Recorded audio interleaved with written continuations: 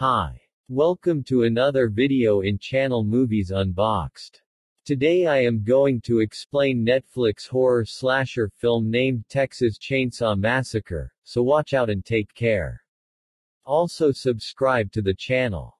Thank you. Nearly 50 years after Leatherface's killing spree in 1973, young entrepreneurs Melody and Dante, Melody's sister Lila and Dante's girlfriend Ruth travel to the abandoned Texas town of Harlow to auction off old properties to create a trendy, heavily gentrified area that can get them some extra money.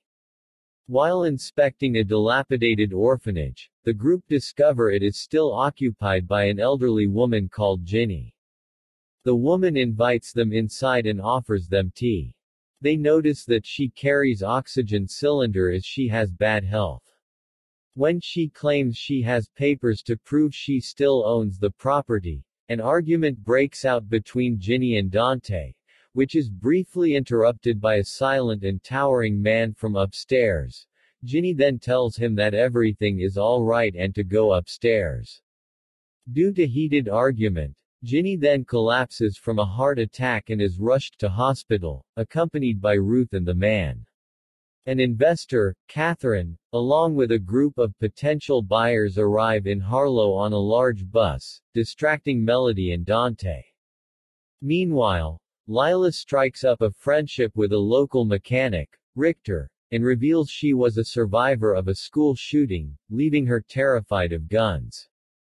Ginny dies en route to the hospital. Ruth texts Melody about the woman being dead, and before the man goes berserk, the officer tries to stop him but the man kills him with his own bone, and murders the officers driving the ambulance, leading it to crash. When Ruth awakes, she witnesses the man, revealed to be Leatherface, cutting off Ginny's face to wear as a mask. Ruth manages to radio for help before being killed by Leatherface, who then makes his way back to Harlow. During a property auction, Melody reads Ruth's texts and prepares to leave with Lila. Richter overhears them talking about Ginny's death and confiscates their keys, agreeing to give them back once they provide proof that they rightfully removed Ginny from her home. Melody and Dante try to search the home papers in their files but it is not there. So the couple go back to the orphanage to get back the home papers.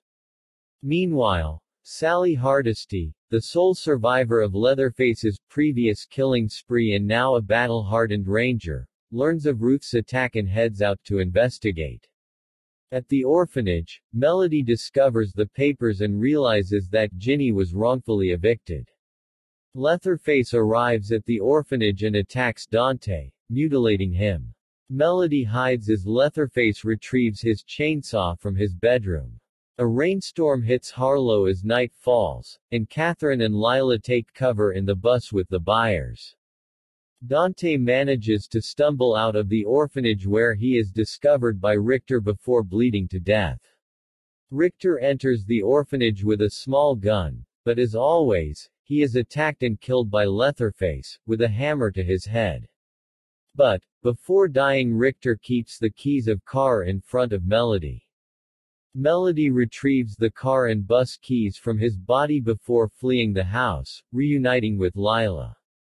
They both get on the bus, but they are pursued by Leatherface who begins slaughtering all of the people aboard when they try to make fun of him.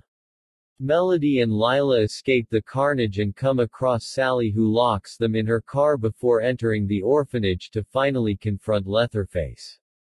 She holds him at gunpoint, demanding he remembers the pain he inflicted on her and her friends, but is met by only silence before Leatherface walks away. Leatherface then attacks the sisters in Sally's car but they are saved by Sally who shoots him. Sally gives Melody the keys to drive away before pursuing Leatherface. Leatherface ambushes and fatally injures Sally.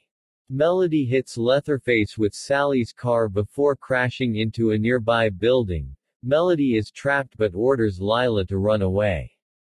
When Leatherface appears, Melody apologizes for what they did to Ginny.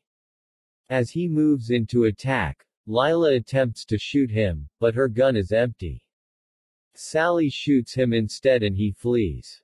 Before dying, she encourages Lila not to run as she will be forever haunted by him.